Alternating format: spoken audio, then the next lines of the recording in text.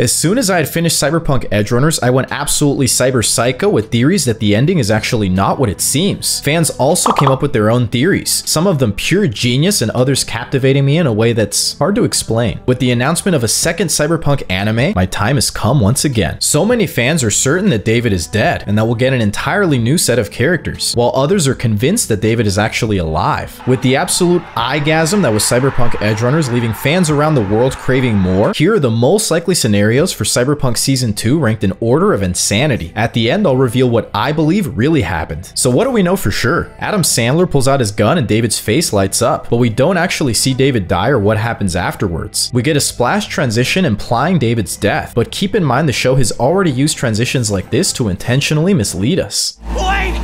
I didn't do it!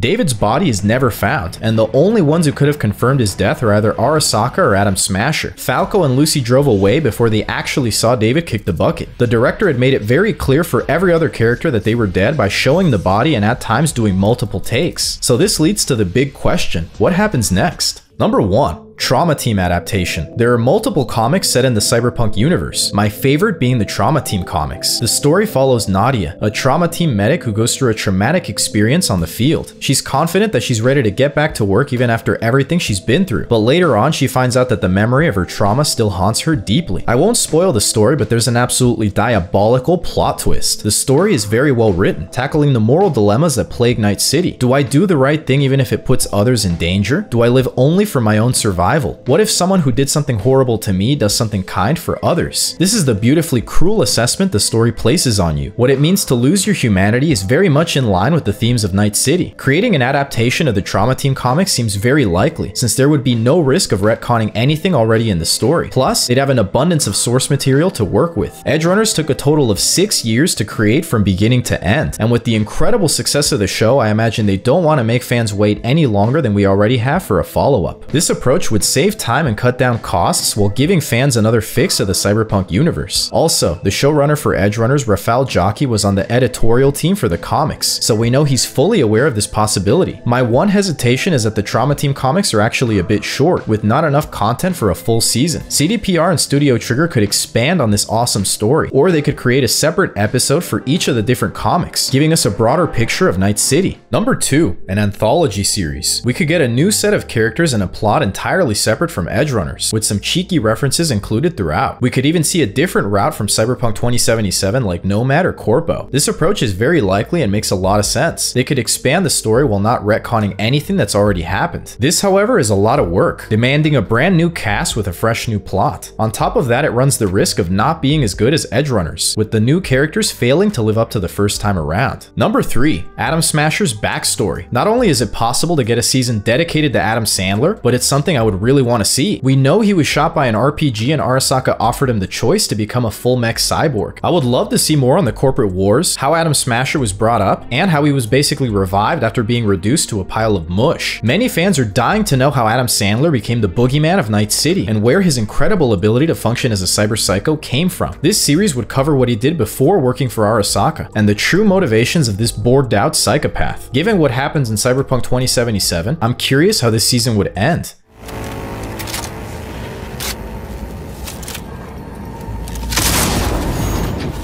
This approach could also cover the 1-year time gap between Smasher supposedly shooting David and where Cyberpunk 2077 begins. Number 4, Katsuo's story. It feels like we were supposed to get a lot more from Katsuo. He became David's rival and then we stopped hearing about him completely. We know after getting decked by David, he went to work for Arasaka, most likely taking over for his dad. This story could follow Katsuo and his new role as an Arasaka executive after dealing with his dad's death, facing the aftermath of David storming Arasaka Tower. But this scenario gets even more insane, and it ties directly into my last theory. Number 5, the old net. What exactly happened with the old net? This was a huge plot point left unresolved. We know Lucy was forced by Arasaka to scavenge it at the risk of losing her life, being the only one of her group to escape. Big corporations are clearly looking for something extremely valuable in the net before the infamous Rosh Bartmos crashed it. Maybe Lucy uncovers more than she can handle in season 2. There are lingering theories that Rice Bitcoin is actually still alive. Maybe Lucy finds him and they plan a way to finally take down the corporation that that took everything from her. Number 6, the cycle continues.